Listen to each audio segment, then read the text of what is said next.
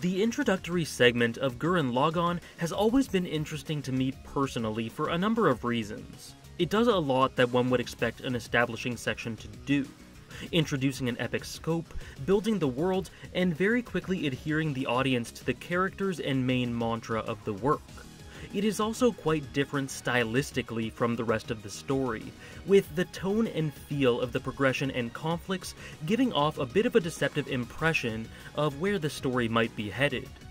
But related to this stylistic approach, what is so interesting about this opening act is that it is a narrative red herring, something verging on a masterstroke of expectation subversion.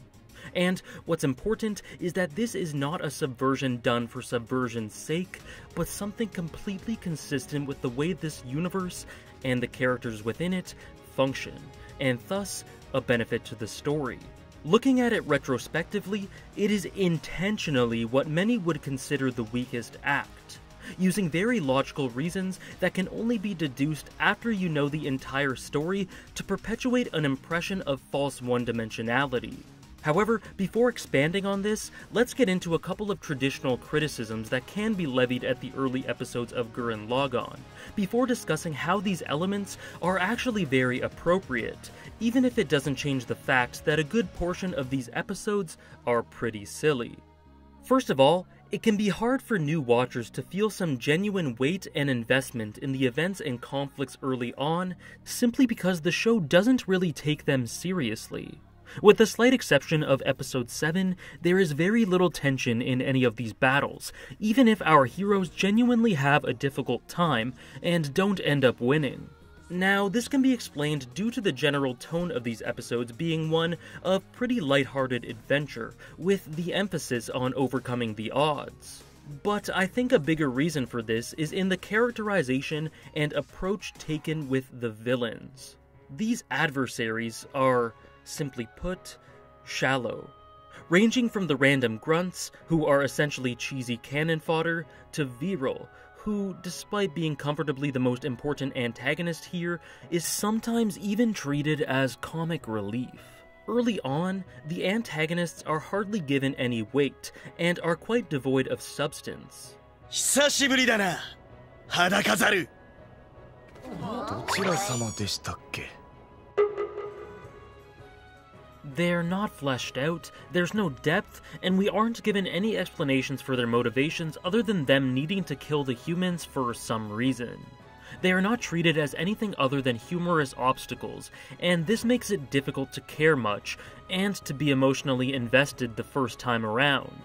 The second supposed criticism here is probably the most controversial yet significant one that has been leveled at the series. And it pertains to our beloved leader, the driving force for these opening episodes. Kamina is the endearing, determined leader of Team Daiguren, and retrospectively it's easy to look at him with rose-tinted glasses.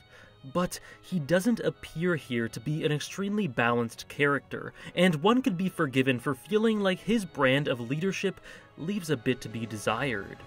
Kamina is essentially the symbol of the show, the thematic drill from which the entire narrative bases itself off of, so one would assume that his display of leadership would be traditionally exemplary, inspirational and charismatic, but backed up with extreme interpersonal intelligence, a knack for strategy, and a knowledge and demonstration of the best course of action in varying circumstances.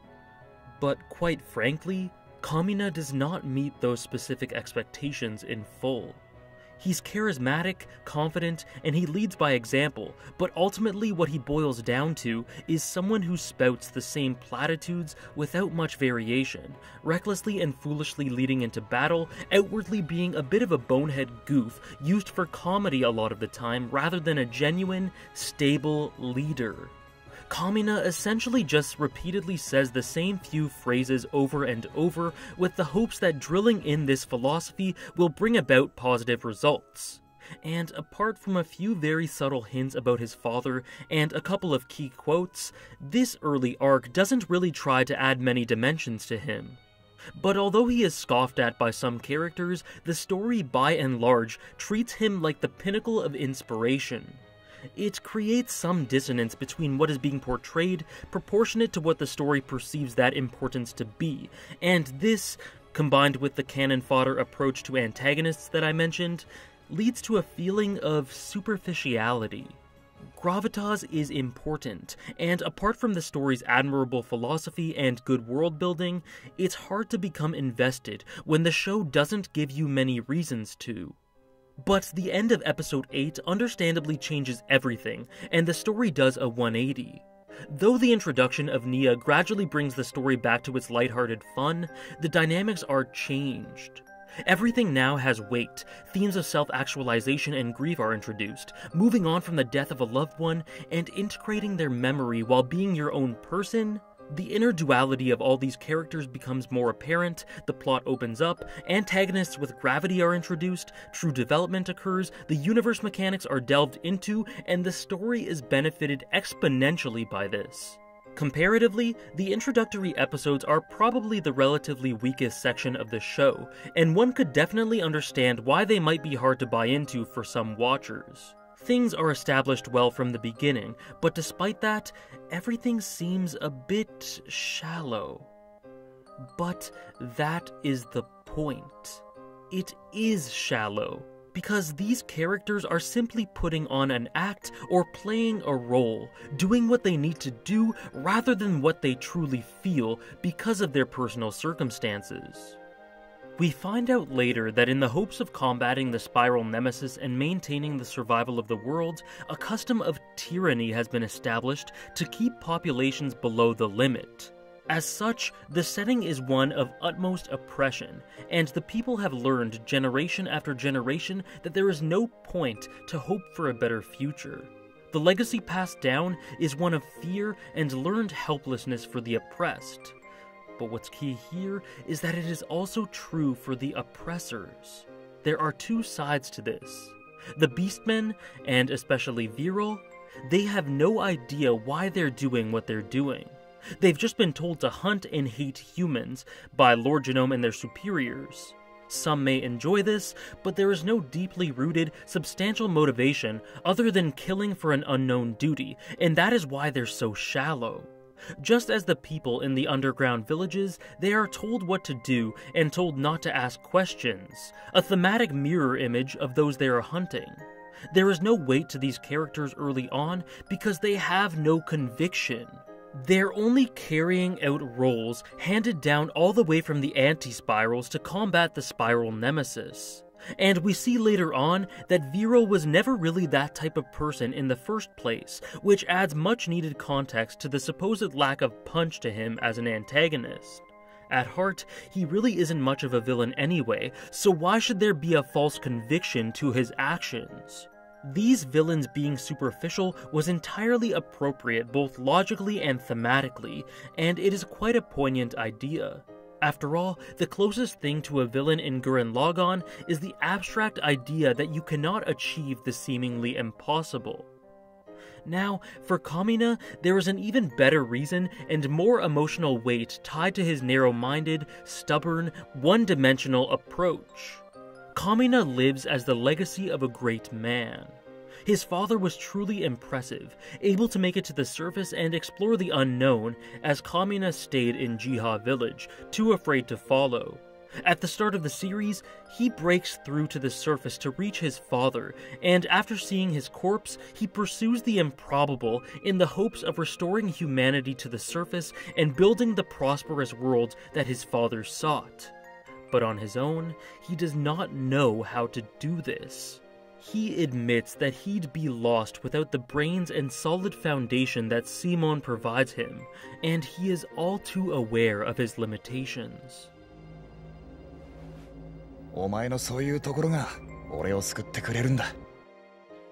But he is also way more intelligent than he lets on, and he acts the way he does partly because he knows Simon's limitations too. He wants to be the person everyone needs, even if he didn't know how to be more. He doesn't know how to be a great leader, he's just doing what he knows. Just doing his best, projecting an opposite reaction to the insecurities that he actually feels to try and inspire those around him. Kamina genuinely sacrifices quite a bit during his time in Gurren Lagann. This persona is without doubt a big part of him, but he exaggerates it. wearing a mask to be the hero that these people needed. Maybe not the perfect leader now, but the type of symbol who would later inspire one. And he also knows that Simon is currently a bit lost himself, so he is exactly what he needs to be to inspire his brother. The words, the agency, the brawn. He does not need a brain and he does not need resourcefulness because Simon already has that.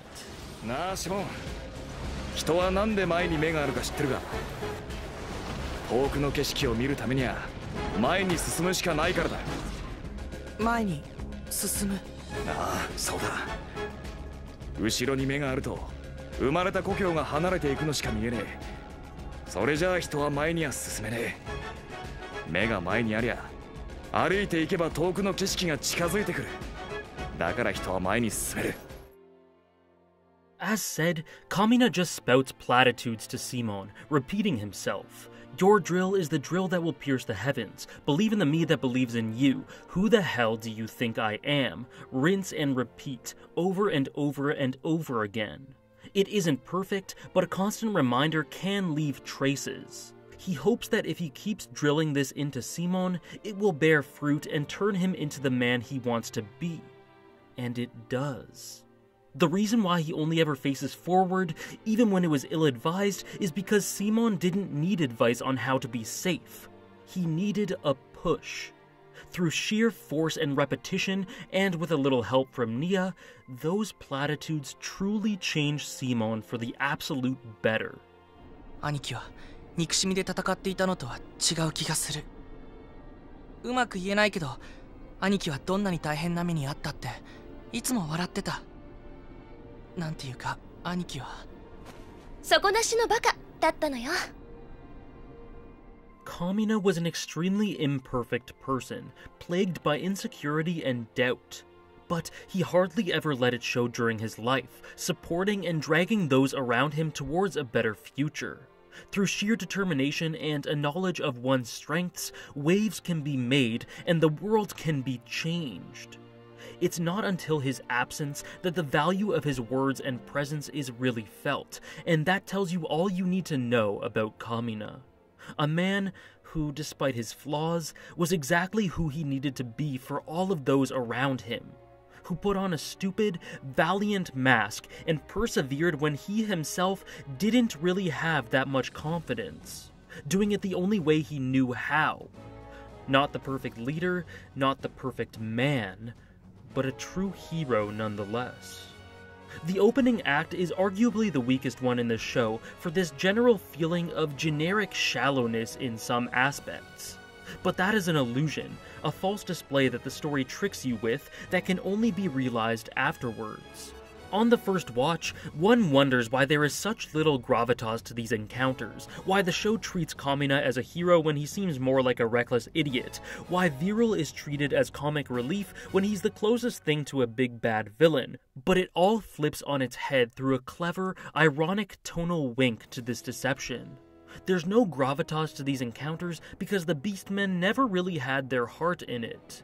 Kamina is treated as a hero despite repeating the same seemingly insubstantial platitudes because he is a hero just doing the best that he can, and because those platitudes are given weight later.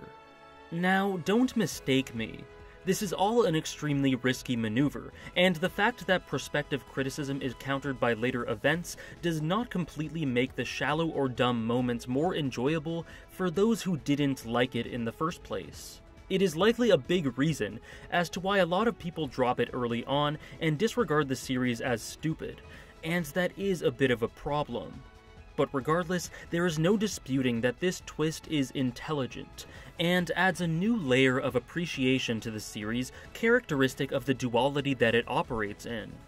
Note that I don't mean to imply that these opening episodes were all a complete 100% intentional facade that the writers decided to pull.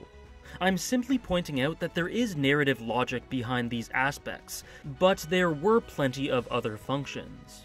The early, relatively more lighthearted tone is a good way to organically make these characters endearing, and a great way to habituate the watcher to the mundane so that the hammer blows later on achieve maximum effect.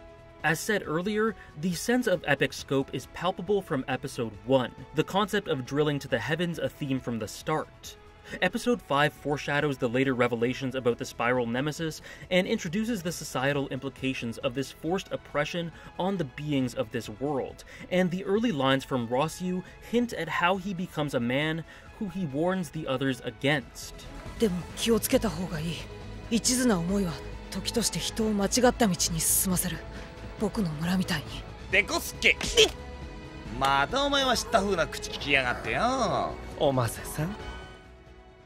Also, as early as Episode 1, we are able to see little glimpses of Simon's inner thrill seeker, his exhilaration and deep yearning for a place beyond what seems possible, hidden underneath his cowardly, comfort-seeking exterior.